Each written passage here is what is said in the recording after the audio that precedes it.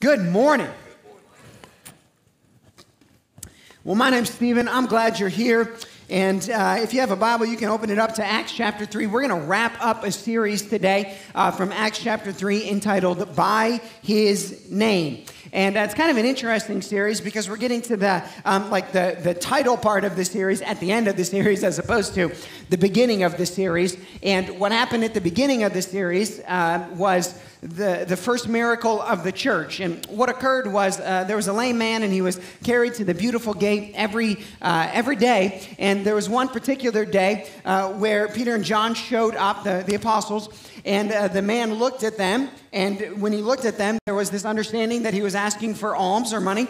And Peter and John said, "Hey, silver and gold have we none, but in the name of Jesus Christ, rise up and walk." And he did. And then last week we talked about what the meaning of the miracle is. Why do these moments happen in our lives? Whether it's a physical miracle or it's an inward spiritual transformation, we use the term a movement, like a movement of the heart or a movement of the mind. And we then kind of came up with some terminology around this to help us. And so if you hear anyone around here go, "Woo!" It's not weird. We talked about it. It's totally acceptable. And a woo moment is when you step into that grace zone and something happens that you've been praying about for a really, really long time. And all of a sudden, God just brings it to be. And so these miracle or these movement or these woo moments, last week we talked about why they happen. And today I want to talk about how they happen. How they happen. By what power? By what power? And we just sang this song, what a beautiful name it is, the name of Jesus. And we sing a lot about the name of Jesus. There's power in the name of Jesus. We talk about it. We proclaim it. Most of us wrap up a prayer with, "In Jesus' name, amen." But what does this really mean? What does it mean that there is power in the name of Jesus? And we know that there's a lot in a name. We name our children certain things, right? I mean, even our youngest baby, Shay. Lindsay and I were like kind of debating. We were going back and forth, and she told me, "No more political figures." Okay, we're moving on. All right, and I was like, "Really?" Because I think Roosevelt would be kind of a cool name, and she was like, I don't know, Teddy, of course, and so we were like talking through that. And she said, no. She said, "What about Shay?" And we were chatting through that, and then later she goes, "Hey, Shay means salvation in Hebrew." I was like, "All right, cool, I'm in." It's pretty easy. I was like, I'm just gonna tell everyone it means redemption in Hebrew, and then we're really in, okay? And because names are important. And let me open up with kind of this thought right here in Semitic thought, okay, or in Jewish thought, when a name does identify or distinguish a person. In other words, when you say someone's name or when you say there's power in the name or the name of or something like that, we're not just saying, "Oh, that's Bill, you know Bill." Right, Bill? It's not that. It's so much more. It expresses the very nature of his being. The very nature of his being. The power, get this, hence the power of the person is present and available in the name of the person. The entirety of the person is present in name of the person. This is Semitic thought. And so when we, read through the scriptures and we try to understand it written in its context, right? And over. Now that I'm teaching on this, if you haven't already, as you're reading through your New Testament or your Old Testament, you're going to see the phrase "in the name, in the name, in the name, in the name," over and over and over again. What does it mean? That's my hope this morning. Now, in our kind of context, when we think about something as like someone's name or the entirety of what makes up the person, we would say, "Oh, that's their identity," right? Like that's a word that we would use to help us understand, like something that makes up someone in their entirety. And so when I say a name of somebody, these thoughts come to mind. Miley Cyrus. Okay, we're all on the same page, right? Like these thoughts come to mind when you hear a name. Billy Graham. thoughts come to mind? No one laughed that time, right? Interesting. So there's like these names, the identity of them and all of these things. And here's what I want to do this morning. Very simple sermon. What I want to do is I just want to lay out under name and identity 3 things that help us understand when we talk about in Jesus' name what we're saying. For the rest of your life, you're going to pray in Jesus' name. You're going to hear sermons on Jesus' name, the power of Jesus' name. And so I'm trying to just give you a little bit of understanding that might help, some language. And so here are the 3. I'll just give them to you right from the beginning. Okay? Name, identity, and then under identity it says authority. What kind of power is present? Character. Who is this person? And then track record. What has this person proven over time? And these 3 things, particularly in Semitic thought, make up the name of a person. The authority, power, the character, the essence and the heart, and the track record. What are the repeated actions over time? What has this person proven or shown to be? So let's walk through them this morning. First, we'll talk with the authority. And of course, when I'm talking about this, I'm talking about Jesus, right? The authority of Jesus. In Matthew 28:18, it simply starts off like this: all authority is given me. The authority that Jesus has was actually granted to him. He himself says this, and I think it's John 16, where he says, "All the authority has the Father granted me the authority." And so, quick story of the world: God created the heavens and the earth. He actually created it through Jesus, and then Jesus comes down in what we call the New Testament to rule and reign on the earth created for him. And in order to rule and to reign on the earth created for him, then what happens is the Father grants all of the authority to the Son. And so over and over, Jesus says, all authority has been given to me. It's an authority that Christ received from the Father. So where did the authority come from? For Jesus, it came from the Father, right? Granted to him. What does the authority prevail over? If you continue to read Matthew 28:18, it says, all authority in what? In heaven and on earth. All right, that kind of covers it. In heaven and on earth. So it's authority that he received from the Father. It's an authority that then prevails over all of heaven and earth. Okay, how powerful is the authority? Well, Ephesians chapter 1 says it this way. Christ is far above all rule and authority. Far above. He's not barely over the line. He's far above it. Far above all rule and authority and power and dominion. And above every name that is named. In that case, it wouldn't be a name now. They're taking up all of the essence of what it means to be a name, but it's clearly referencing every other name, every other authority that might be present. Christ is way above it. Christ is above every name that is named. So we can go through history and look at the names that thought themselves comparable to Christ. Pharaoh. What happened to him? Baal. What happened to him? Caesar. What happened to him? And we could just go through all of the names that thought they could compare. But what we learn here simply in Ephesians chapter 1 is that it is an authority that is unmatched. That any power, any authority, any other name that wants to come up and try to compete with Christ will lose.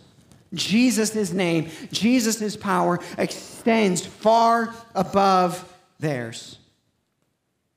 No one has the same authority as Christ. And so it is an authority that was granted to him by the Father. It is an authority that is over heaven and earth. It is an unmatched authority. No one ought to try and compete, though the enemy certainly does. But what is in an authority in more particular? We know it's over heaven and earth. What does the authority do? Or how is it, if I can use this word, how is the authority used here on earth? Well, the scriptures tell us these things. That he has authority over sin, that he has authority over death, that he has authority over sickness, that he has authority over powers and principalities, that his authority makes demons shudder, darkness flee, right? And makes the roaring lion back down. That the Lion of Judah is more powerful than the roaring lion of this world. That's what the authority does, that the authority of Christ speaks into all of these different things. And I probably missed some important ones, but this is the authority of Jesus. And so in Acts chapter 3, verse 16, when there's an explanation of how is it that this man is walking, how is it that this man now has perfect health, the simple response, Peter, he gets asked a big question, and he has such a nice, concise answer. Here it is, Acts 3:16. And his name, by faith in his name, has made this man strong, whom you see and know. And the faith that is through Jesus has given the man this perfect health in the presence of you all. And so where it says his name, or by faith in his name, what's it saying? His authority. By faith in his authority. By faith in his ability to exert his will. That's what authority means, an ability to exert one's will, right? Some of you have kids, they think they have authority. No, they don't, right? Amen? Amen. Okay. Yeah. Ability to exert one's will.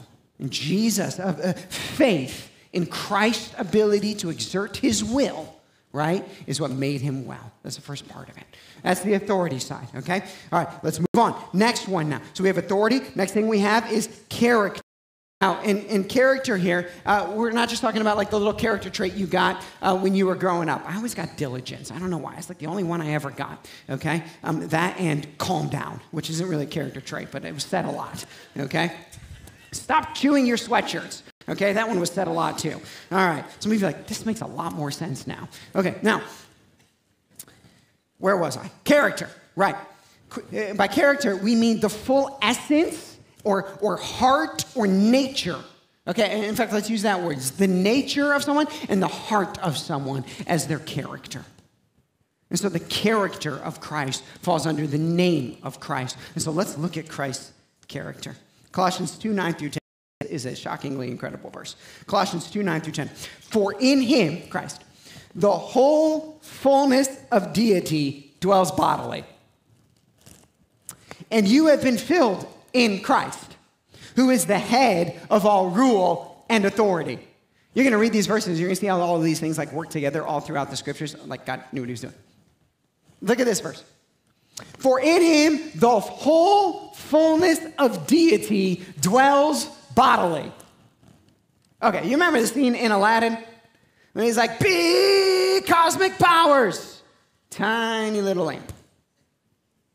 Massive God, good, gracious, incredible God, worthy of it all God. Whew. Dwelt in its fullness in Christ. How amazing. The fullness of deity dwelled in Christ bodily. All of it in Jesus. Incredible. Now, what does that mean? What does it mean that it all dwelt in Christ? Well, we'll use our theme, names, to help us understand a little bit. Because in the Old Testament, there's like 20 different names that are used to describe Jehovah. And I just want to look at like 6 of them this morning. Because all of the names that were used in the Old Testament then find themselves fulfilled and complete in Christ. Why? Because all of the fullness of deity dwells in Christ bodily. And so the names of the Old Testament used to describe Jehovah help us understand the nature and the character of Christ. So let me just give you a couple of the names in the Old Testament that help us understand the nature or the character, we'll use that word, the character of Christ. Jehovah Nissi, God is my refuge. Jehovah Jireh, God will provide. Jehovah Rapha, God heals. Jehovah Shalom, God our peace. Jehovah Ra, God our way and shepherd. Jehovah Shammah, God is there or he is ever present. These are just 6 of about 20 names that were used in the Old Testament. And what were they doing in the Old Testament? You know what word I'm trying to say. Of these names were to describe God. And then we get into the New Testament, and instead of using this name and this name and this name and this name and this name and name 17 and name 18 and name 19 and name 20 to describe all of the fullness of God, somehow they come up with a new name, Jesus. Jesus. Like you're supposed to hear the name Jesus and go, man, he's my refuge. He's my provider. He's my healer. He brought me peace. He is my way and my shepherd, and he is always there with me. Jesus. Jesus. So in the Old Testament, the Israelites would be going through a tough time, and they'd be wandering in the desert and like, God, we are so sick of this vegan diet. Amen? Can we get some meat? So he opens up an Arby's right there. And he says, no. And so they're praying. And they're like, we need something. And Jehovah Jireh, please. And he's like, man, I'll provide. I'll provide. Jehovah Jireh will provide. And friends, all through the New Testament, then you start reading through the Gospels, and what you see is all of these stories that if you read them, they would remind you of the Old Testament, but they don't have to use or reference the name Jireh or Nisi or Rapha or Shalom or anything else. It's just Jesus there in the scene. And so you see Jesus being a refuge to the disciples in the storm. You see Jesus providing for the 5,000. You see Jesus healing the lame man. You see Jesus bringing peace by his body on the cross. You see Jesus being the good shepherd, leading them down the right path. You see Jesus at the end saying, I'm going to be with you always to the very end of the age, and I'll prove it by sending my Spirit. And so the Old Testament displays it. Jesus then confirms it. And the last year of 2,000 years proves it. Jesus, Jesus, Jesus. That's the name. That's what we mean by there's power in the name.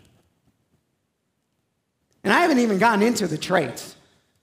I could go through a whole other list of all of the traits, so I'll just move through them quickly. That he is gracious, that he is holy, that he is loving, that he is just, that he is forgiving, that he is a pursuing God, that he is a preserving God. You can go through your own life and you can see the traits of Jesus in that way, winning you to himself, beckoning you to himself. This is the nature, the character, the heart of Jesus. The heart of the name. The heart of the name. The character of the name. Okay, so now we got two things down. When we hear the name of Jesus, we think his authority, his ability to exert his will, his character, the fullness of who he is, heart and nature.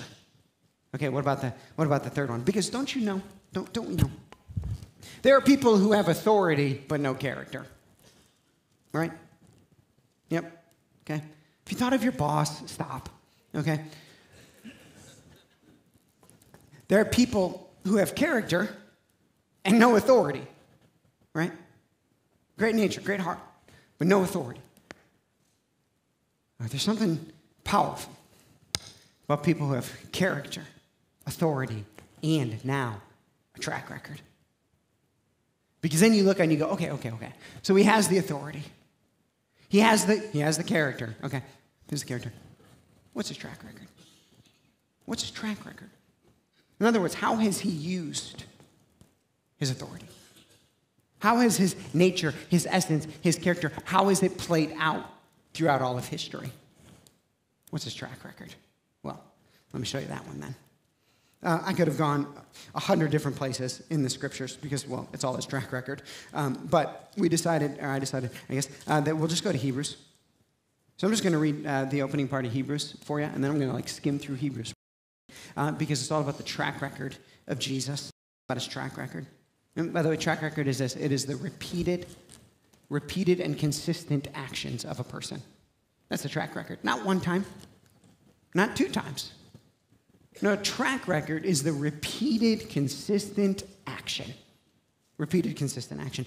Hebrews chapter 1 says this, long ago, at many times and in many ways, God spoke to our fathers by the prophets.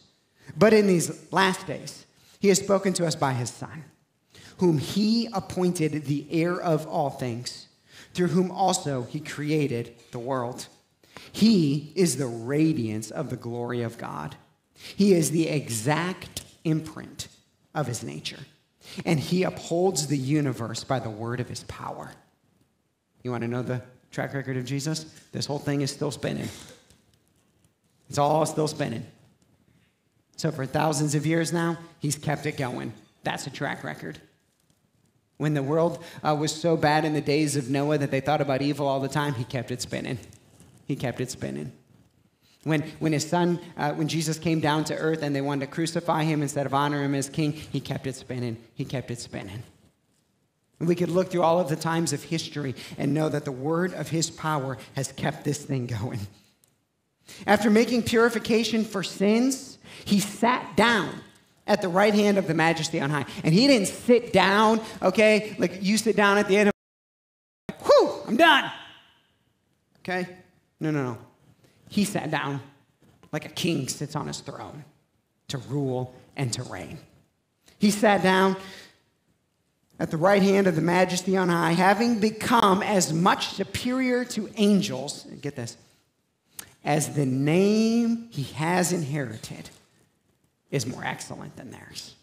There it is again, the name of Jesus. What? The authority he has inherited, he has received from the Father, the nature and the character, the imprint of his exact nature, and the track record that he has embodied. Now, you keep going through the book of Hebrews, and it just tells you all about the track record of Jesus. Chapter 2 tells you that he was the founder of our salvation. Chapter 3 tells us that he was greater than Moses and that he is our eternal rest. Chapter 4 tells you that he is the great high priest. Chapter 7 tells you that he's a priest like out of the order of Melchizedek. That's a story for a different day.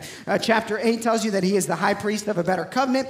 Chapter 9 tells you that redemption comes through his blood. Chapter 10 tells you that his sacrifice was once and for all, that he provides a full assurance of faith. Chapter 12 tells you that he is the founder and the perfecter of our faith, and that he has created a kingdom that cannot be shaken. This is the track record of Jesus. Now, you could also just go back to the Gospels and you could read the stories over and over and over again, and you could see his track record. When he spoke, things moved. When he healed, people stay healed. When he was tempted, he withstood. And when he died, he rose again. That's a track record. That's a track record. And I know a track record is you have to do it more than once, but with death, I think that's good enough. That's good enough. That's his track record. And so when we put it all together and we go back to Acts chapter 3 and we say, okay, so how did this man get healed? How is it that he is at perfect health? And let me cut through this a little bit. How is it that woo moments happen? How is it that you and I experience redemption and live in freedom? How is it that what we were becomes something new? How is it that what you're praying for ends up occurring? How is it that the sin that you've been trying to get over, you finally have the power and you move on from it? How does that happen? Acts 3:16. And his name, by faith in his name. That's how it happens. By faith in his name. What's faith? Faith is a deep conviction that leads to action. It's your best definition. It's very simple. Faith is a deep conviction that leads to action. Faith is a deep conviction that leads to action. And so in Acts 3:16, it's saying this, and his name, and Jesus, his name, and his name, by faith, by a deep conviction in his name, by a deep conviction in his authority, in his character, and in his track record. That's how. I believe it. By a deep conviction in all of those three, that's how this happens. That's how God moves in our lives. Now, we could end the sermon this morning, and we could be done here, and I think there would be an element, I hope, that we have learned something today. But before we wrap up, I want to take all of this information now that we have laid out and all of this understanding and talk for a second then how that translates into our lives. How does this idea then that there is power in the name of Jesus, how does that begin to work through the follower of Christ? How does this happen? Well, Colossians chapter 3. A lot of time in Colossians today. I'm going to hit a bunch of verses here. Colossians chapter 3. Let me start in Colossians chapter 3, verse 1 through 4, because this is a startling idea. If then you have been raised with Christ, let me say that again. If then you have had faith in the name of Christ. If you have had faith in the name of Christ, seek the things that are above, where Christ is, seated at the right hand of God. Set your minds on things that are above, not on things that are on earth. Now, verse 3 and 4. For you have died, and your life is hidden with Christ in God. When Christ, who is your life, appears, then you will also appear with him in glory. Let me rephrase that. Some of the other translations say it this way. When instead of saying your life, one translation says your identity.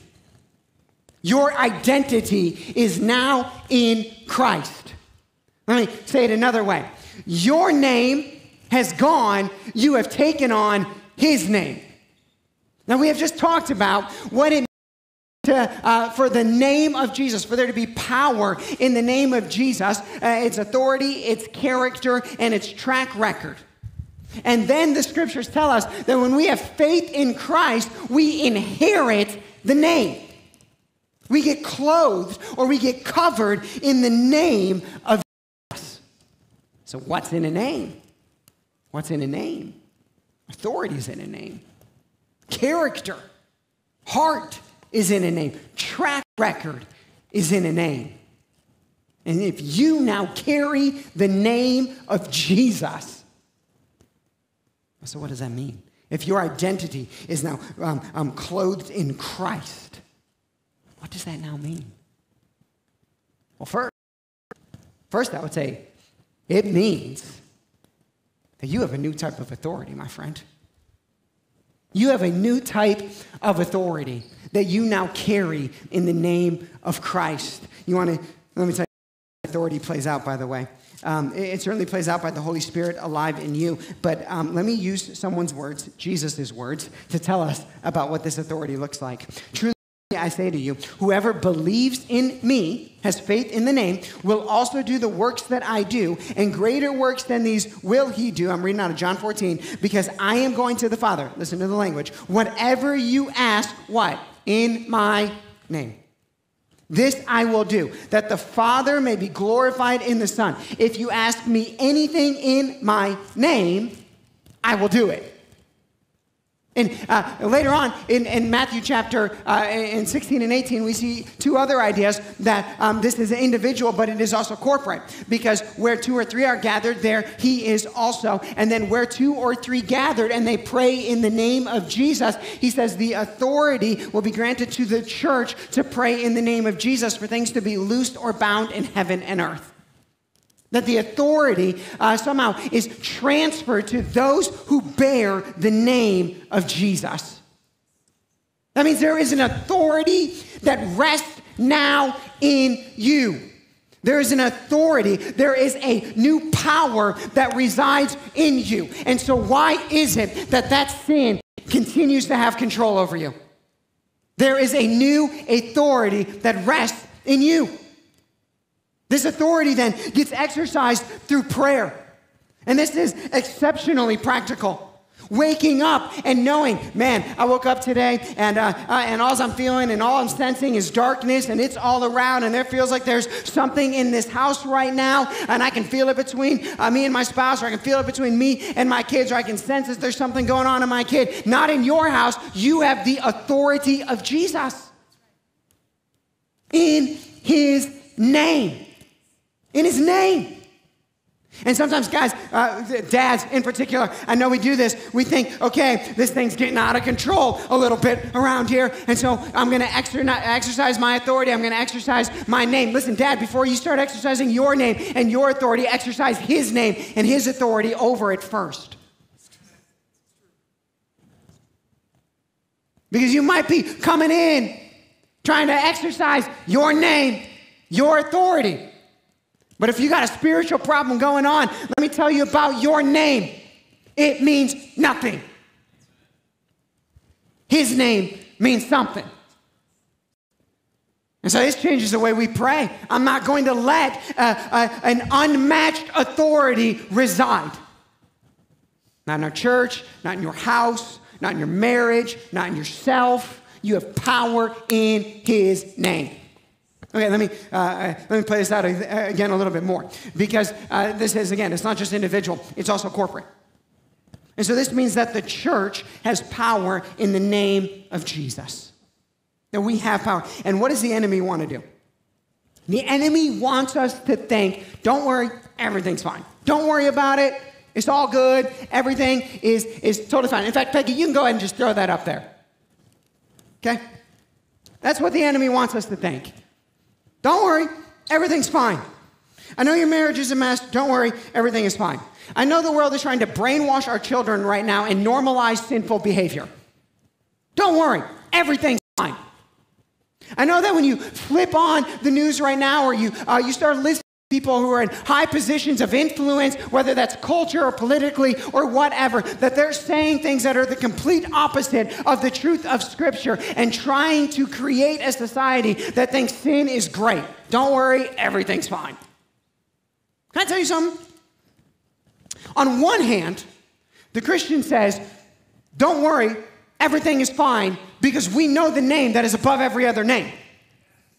But on the other hand, the church can't say, don't worry, everything is fine because we know the name above every other name if the church doesn't exercise its authority in that name over the other names. Because in that regard then, guess what? Everything's not fine. But when we understand that the church, okay, and I'll just talk about our church right now, that this church has been granted to, by God, the ability to carry the name of Jesus, authority that we need to begin to exercise. Okay? By the way, that up there, don't worry, everything is fine, Satan. I'm actually going to talk about this a lot. That's our next mailer. We're going to send that out to 43,000 people. Okay? Which is going to be really fun, okay? And I'll show you the back next week because it's even more fun, right? But in October 23rd, we're going to kick off a series called Clear Truths for a Confused World. Okay? And, it's going to be fun. And I'm going to preach 5 weeks in a row on, well, that's not that much news. Okay, so I'm going to preach. I'm going to do my job. 5 whole weeks. Okay, all right. Okay. 5 weeks, we're going to go clear truth for men. Okay? Act like men. That's what the Bible says. Act like men. Okay? Don't act like ungodly men. Don't act like a woman. Act like a man. Number 2, women. Okay? Clear truths for women. Number 3, clear truths for marriage. Number 4, clear truths for family. Okay? Number 5, clear truths for society. All right? We're just going to go through it for 5 weeks. We're going to give you a whole bunch of stuff that you can use to pass out to people. Okay? And my whole point in this when we were sitting down with the team is if people don't read this and go, man, that's exactly what we've been talking about at the kitchen table, then we didn't do it right. Okay? Because this is the stuff that is happening. Everything is not fine, and we're going to raise the alarm. Sound good? Cool. All right. Next week, we're going to kick off a series called Stop the Spread. Okay? We'll just do 2 weeks. Okay? That's a better joke. Come on. That's pretty good. I thought long and hard about that. All right. All right.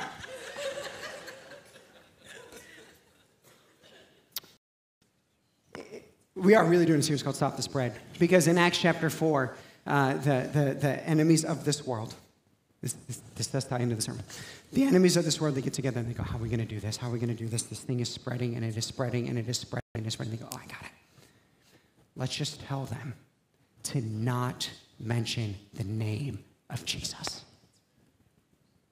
And so we're just going to keep mentioning the name of Jesus. And we're going to end today, right, this part of this series, by understanding the nature of the name of Jesus. Okay. Number 2, yes, you have an authority. You have an authority in the name of Christ. Okay? And that part is fun. And this part should be fun too. But we can't skip it. What's the second part of it? Character. Character. And so as individuals and as a church, my friends, we can't just get excited about the authority of Jesus. We have to get excited about the character of Jesus. And so immediately after Paul writes this, in Colossians chapter 3, he says this, "Put to death, therefore, what is earthly in you. Sexual immorality, impurity, passion, evil desire, covetousness, which is idolatry. On account of these things, the wrath of God is coming. In these you too once walked when you were living in them, but now you must put them all away: anger, wrath, malice, slander." I don't know why. Maybe it was the rise of the internet, but at some point in time, Christians just decided that gossip was now okay. I don't care if you type it, text it, or speak it. It's all sin. "And obscene talk from your mouth. Do not lie to one another, seeing that you have put off the old self with its practices." Then he says this, "Put on then, as God's chosen ones, holy and beloved, compassionate hearts, kindness, humility, meekness, and patience. Bear with one another, and if one has a complaint against another, forgive each other. As the Lord has forgiven you, so you also must forgive. And above all these, put on love, which binds everything together in perfect harmony." Amen. It's fun to talk about the authority of Jesus. Friends, we got to put on the character of Jesus. And so I hope that this here would compel any of us, as any of that list hit, to repent before him, to allow the power of his name and authority to work through you, and to walk in holiness. And there will always be a tie between what God does through his church and the way his church pursues holiness. And so may we do that. If you need to talk about something, that's why we have elders. Okay, you can talk to me, right? But let's give up. Let's put off what needs to be put off. Let's put on what needs to be put on. All right? Number 3, third thing. Track record. Track record. I'm going to take a drink of water before I get into this one.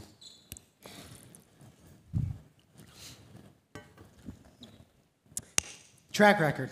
We're still in Colossians. Remember, track record is the repeated actions of a person. We saw Jesus' track record. And here's what I think we need to understand about track record. I'm going to start in verse 13 of chapter 2. "And you who were dead in your trespasses and the uncircumcision of your flesh." There's your track record. That's ours. Our track record is this, that in our authority and in our name, our identity, right, when our name reached God's ears, when our name reached God's ears, or when our name would have reached God's ears on Judgment Day, what God would have heard, the track record he would have seen, is dead in your trespasses. You say, "Oh no, Stephen, I did this and I did that, and I gave and I served and I was nice to this person. I came to church consistently and all of this kind of stuff." No. Apart from faith in his name, this is your track record. You were dead in your trespasses and the uncircumcision of your flesh. But look what Jesus did. God made alive together with Jesus. God made you alive together with Jesus, having forgiven us our trespasses by canceling the record of debt that stood against us with its legal demands. This he set aside, nailing it on the cross. He disarmed the rulers and authorities, and he put them to open shame by triumphing over them in him.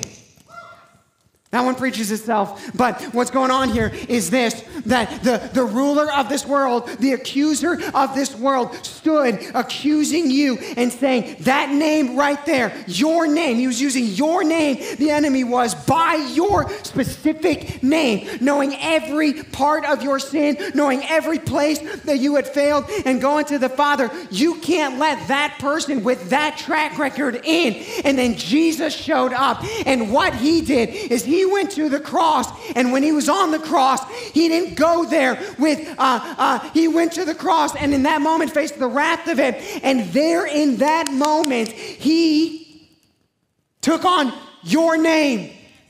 Your name. And so he's on the cross and he's receiving the wrath and the punishment of God as a result of your track record. Why? So that when he rose from the grave, he could give you his track record. And that's the gospel. And here's what the enemy loves to do. This is where I'll wrap up this morning. Here's what the enemy loves to do. The enemy loves to send people, the rulers and the authorities and the enemies of your soul, the one who wants to strip your abundant life. He wants to send people, and he loves to send people in your life that try to remind you of your track record. That's what he loves to do. And so I want to end this with some of you today, because listen, you can understand the authority that now rests in Christ in you. You can say, I'm going to put to death and I'm going to put on. But you know what the enemy loves to do? Even as you move through the first two things of the name, as you're moving in to number 3, the track record that is there often, that the enemy will say, okay, oh listen, they now understand the authority they have in Jesus, and his character or her character is changing. But what I'll do is I'll make them dormant, or I will make them passive. I will make them quit. I will make them stop. Make them not exercise. It's the enemy, their power and the authority and the character that they had, by reminding him or her of their track record. This is what the enemy will do.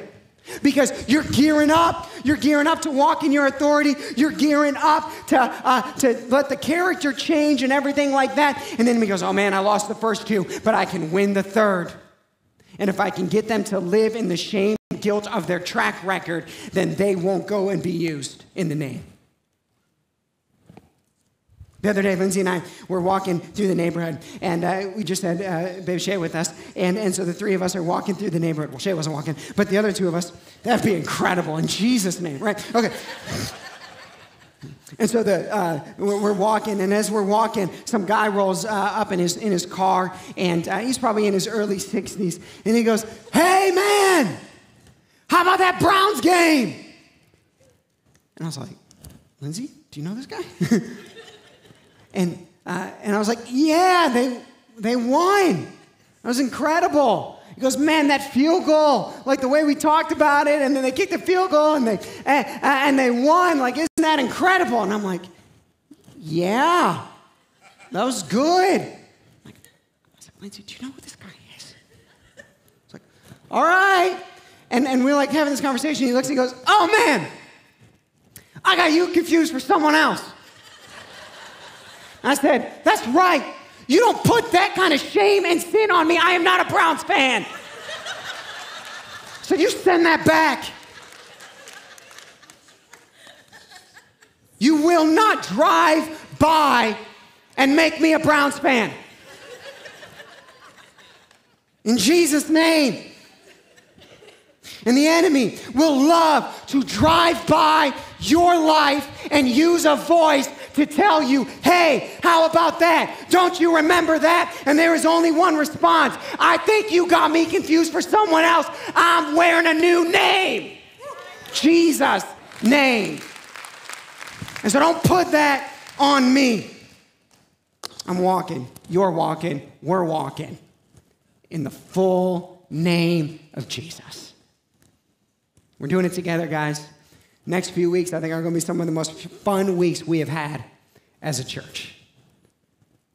So before we hop into it, let's pray in Jesus' name. Let's pray in Jesus' name. Will you join me?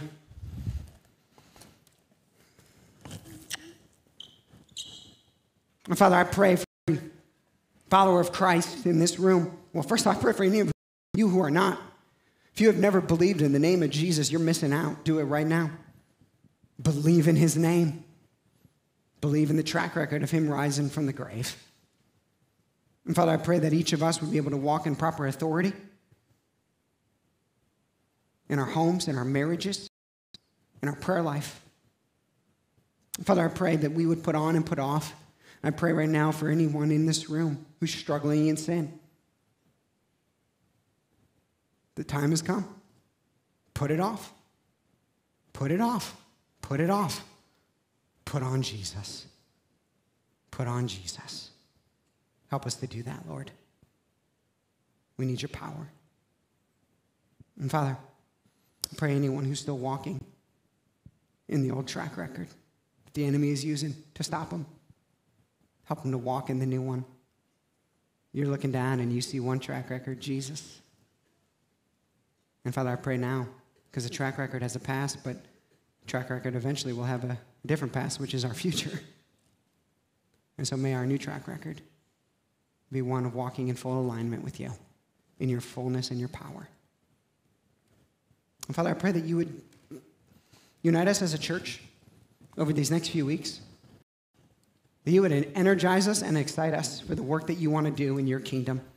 We pray all of this in Jesus' name. Amen. Thank you so much for joining us today. If you'd like to take a next step with Redemption Church, visit us online at experienceredemption.com/connectcard. You can also give online to support the work of Redemption Church. To explore your giving options, visit experienceredemption.com/giveonline. We hope that the message you heard today encouraged you. See you again soon.